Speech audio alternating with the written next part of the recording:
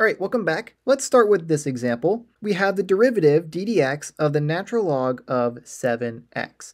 And so in order to take the derivative of a natural log function, you need to know two different rules, although they're technically just one rule, but one is a simpler case of the other. And that is that if we have the derivative of the natural log of x, that is equal to 1 divided by x. And of course, that is given that x is a positive value because the natural log function is only defined for positive values. And so that's the simplest form of the derivative rule for the natural log function. But we also have the more complete form that if you have the natural log of u, where u is a differentiable function of x, then this is going to be equal to 1 divided by u, whatever is inside that natural log function, times the derivative of u with respect to x.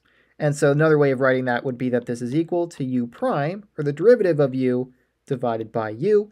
And once again, that is provided that u is greater than 0. And so for our example right here, if we want to take the derivative of the natural log of 7x, we first will take whatever is inside our natural log function, right? 7x is going to be our u in this case, and we're going to put it under 1, right? So we're going to have that this is equal to 1 divided by 7x, right? That is what is inside our function. So if we're following this rule, we have 1 divided by u, which is 1 divided by 7x, and then we're going to multiply by the derivative of that function. And so we'll multiply by the derivative of 7x, and the derivative of 7x is just going to be equal to 7, because if you have a variable to the first power, the derivative of that variable is just going to be equal to the coefficient of that variable, which is 7. So we just multiply by 7, and so if we simplify, these 7's will cancel out, and so we'll find that our derivative is equal to 1 divided by x. And so that will be our final answer and the derivative of this function. Let's look at another example.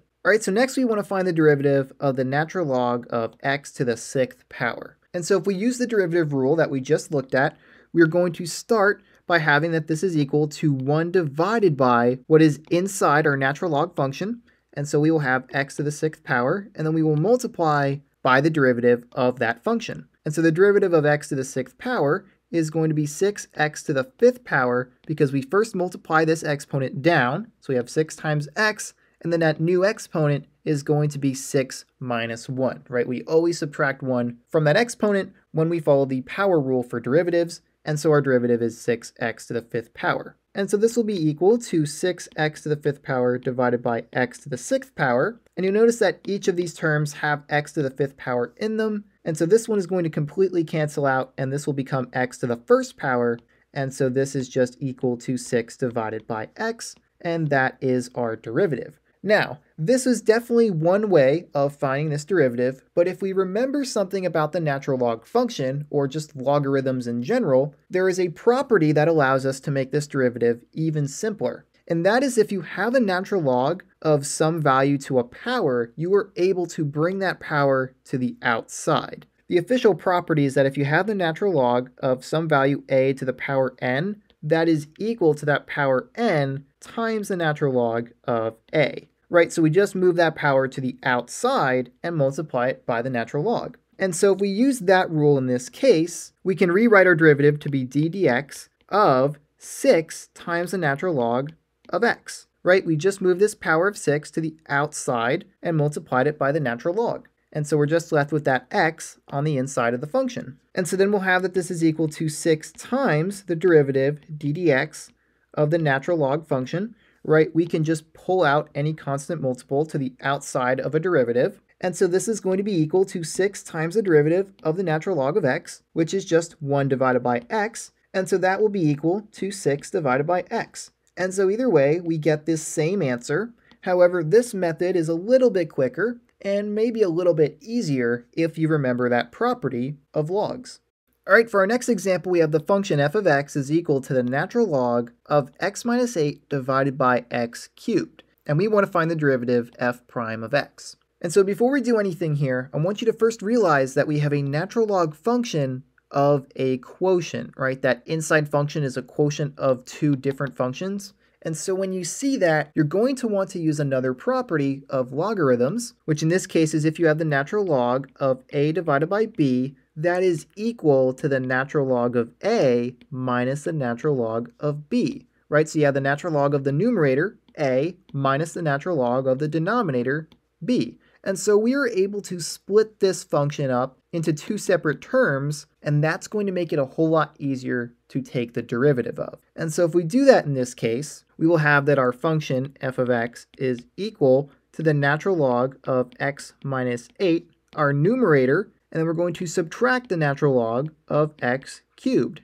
our denominator. And so now, if we want to find f prime of x, we'll need to take the derivative of both of these natural log functions, and that's going to be a whole lot easier. But before we do that, there's one more thing I see, and that is that we have the natural log of a function to a power, which if you remember that rule that we looked at in one of our previous examples, we can take that power and move it out to the front, right? That is another property of natural logs. And so our function will be equal to the natural log of x minus 8 minus 3 times the natural log of x. And so now if we want to find the derivative, we'll have that f prime of x is equal to the derivative of this function. So we're going to have 1 divided by that inside function. So we'll have 1 divided by x minus 8. And then we're going to multiply by the derivative of that inside function, which in this case is just going to be 1, right? The derivative of x is 1, and the derivative of negative 8 is 0, because negative 8 is a constant. And so we're just multiplying by the derivative of 1,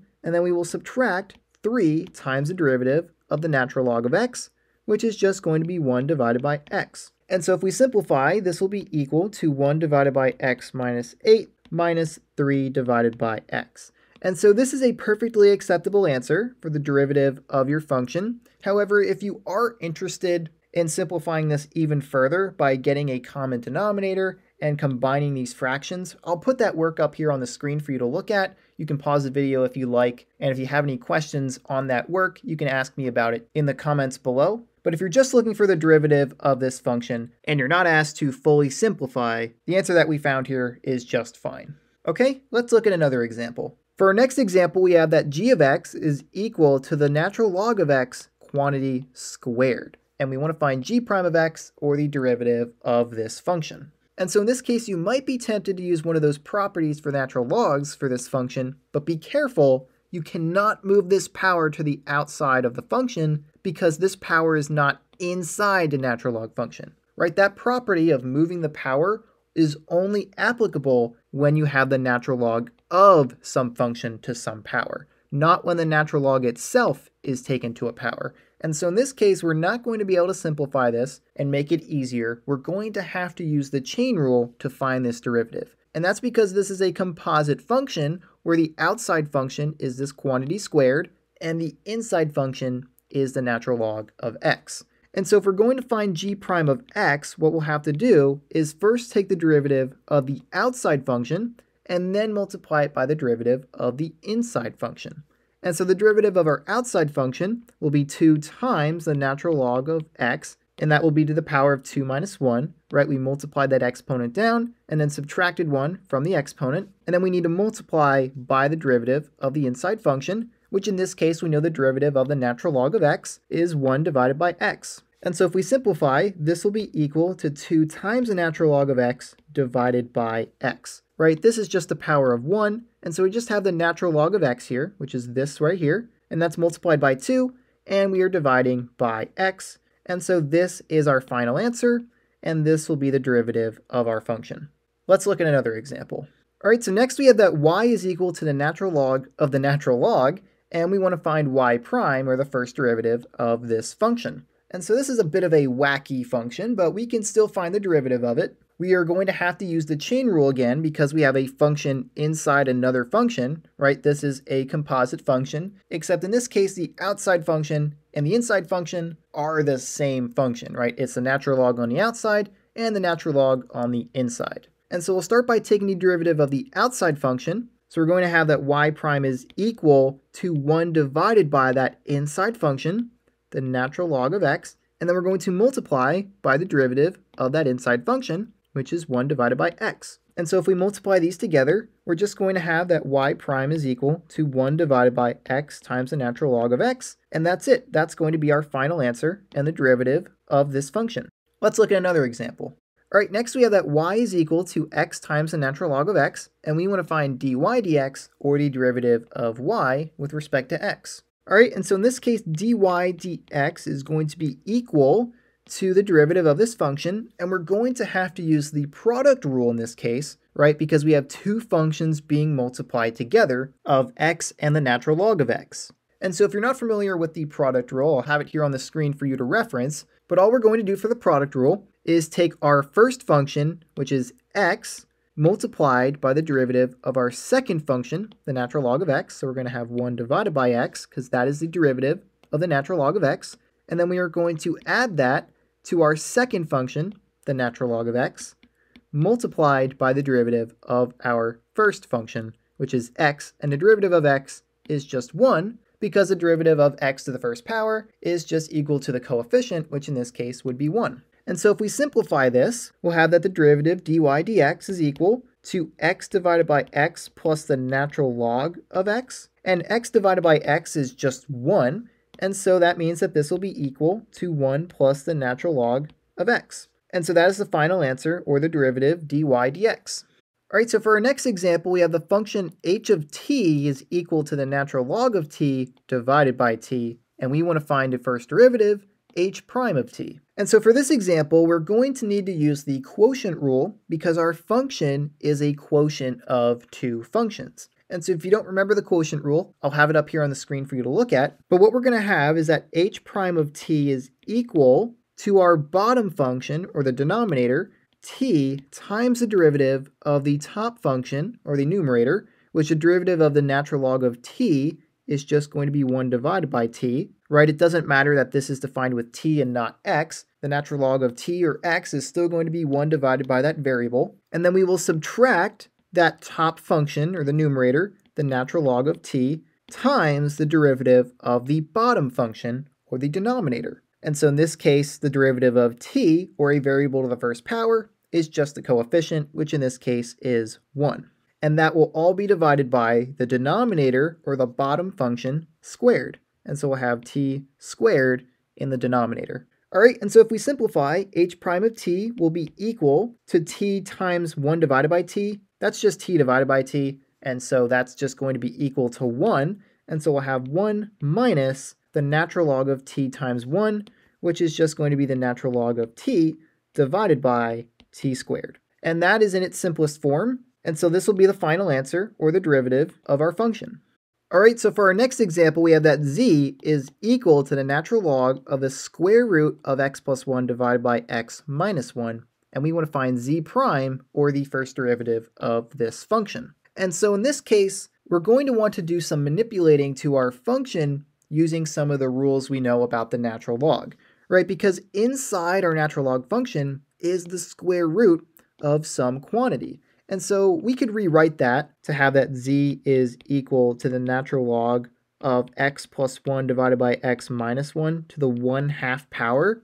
And so since this function is inside the natural log function, we can move this power to the outside. We can use that property of logs and remove that power by moving it to the front of the function. And so this will be equal to 1/2 times the natural log of x plus 1 divided by x minus 1. But we're not done yet, because we also now have a quotient within the natural log function. And so we can use that quotient property that the natural log of one function divided by another function is going to be equal to the natural log of the numerator function minus the natural log of the denominator function. And so when we do that, we're going to keep this coefficient of 1/2 attached to the natural log in each term. And so let me show you what I mean. We'll have that this is equal to 1/2 times the natural log of x plus 1, and then we're going to subtract 1/2 times the natural log of x minus 1, right? So that 1/2 stays with each natural log function. All right, so now that we have simplified our original function of z, we now have a function that is going to be a lot easier to take the derivative of. And so let's clean up our work here, and then we will do that.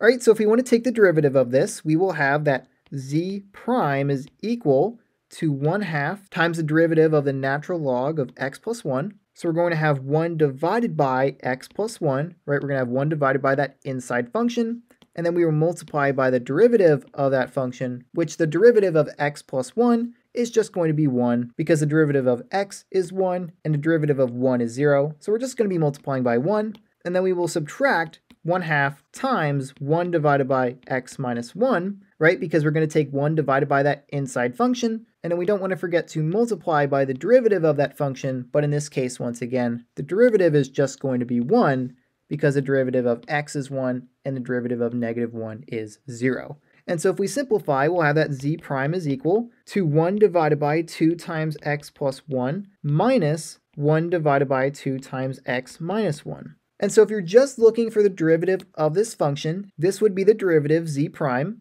However, this does have a more simplified answer that's actually a lot nicer, and so it might be of interest to combine these two fractions by getting a common denominator. And so if you're interested in seeing that work, I'll have it up here on the screen for you to look at, and so you can pause the video if you'd like, but when you look at it, just remember that the difference of squares, which in this case x squared minus 1, is the same as x plus 1 times x minus 1. So that's how that denominator changes at the end. But once again, if you have any questions about finding the common denominator, feel free to ask those questions in the comments below. All right, and so when you're done looking at that work, we will move on to the next example. All right, so next we have that y is equal to the natural log of the absolute value of the cosecant function. And we want to find y prime, or the derivative of this function. And so don't get too worried about these absolute value bars. All that these are here for is to ensure that the values from the cosecant function are positive, because the natural log function is only defined for positive values or positive numbers. And so the derivative process is going to be exactly the same. The absolute value bars do not change how we take the derivative of the natural log function. And so what we'll have for y prime here is that it will be equal to 1 divided by that inside function, cosecant x, so we'll have cosecant x, and then we will multiply by the derivative of cosecant x, which the derivative of cosecant x is negative cosecant x times cotangent x.